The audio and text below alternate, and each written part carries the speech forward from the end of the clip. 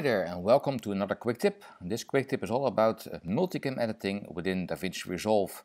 Davinci Resolve has become a really powerful editing tool, non-linear editing tool since version 12.5 and is capable of doing multicam editing as well. So let's have a look. I've imported some files in my media pool inside of the media room and I'd like to convert them to a multicam edit. So I'm going to right click my selection and create a new multicam clip using selected clips. And there are several ways to align those clips because every camera has a different starting point. So we need to align them based on sound. Well, you can see there are several options possible. This one is best with sound. So I'm going to use sound in this case. And I'm going to disable this option, move source clips to original clips bin. This option makes another bin for it and puts all your files in there. Now it's aligning your files and it's created a multicam edit, and when you select it inside of the media room you can see all those different angles in one clip, which we can edit inside of the edit room. So I'm gonna hop over to the edit room and create a new timeline. So file, new timeline, let's give it a name. Okay, and there's nothing in there yet, but you can drag the multicam sequence onto your timeline with an insert edit or an override edit. There we go. Well, at first there's not much happening inside of the monitors because probably the audio will be selected first as the first angle inside of your multicam edit. So we need to enable the multicam view over here, and that shows us all the angles which are being used inside of the edit. To make sure that we're going to use the audio inside of the timeline, we need to enable the audio only tool, hit Alt on the keyboard and click on the angle 1. That makes sure that the audio will be used inside of your timeline. Of course, now we need to edit the video only. So we're going to enable a video only, search for the beginning of the music, which is about here. Okay.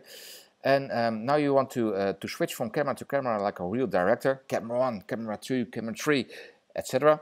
So we need to hit play, and it allows us to switch between cameras like a true director.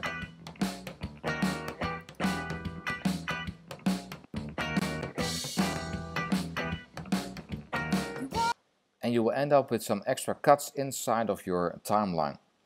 Of course you need to do the whole video, but that would make it a long tutorial. So I've got a few cuts, a few different camera angles which are made inside my timeline. Of course I can alter the timeline by selecting a clip and deleting the clip with backspace and make this a bit longer again. Of course all these things are possible. Command Z to make my cuts complete again. When you are editing your multicam like this, you could also use the numbers on your keyboard. So this is 1, 2, 3, 4, 5 and 6. So change it to camera angle 4 is 4 on the keyboard. There we go. 6 again. Angle 2. 4. 2. 5, etc.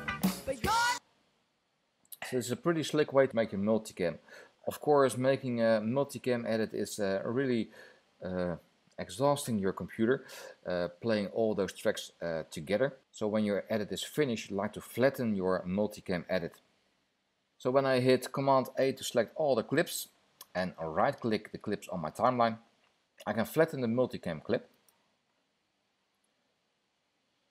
which makes sure that your multicam edit will play back really smoothly. So this is multicam editing within Davinci Resolve. Pretty nice and slick workflow to make your multicam edit. Thank you for watching and see you again later. Bye bye.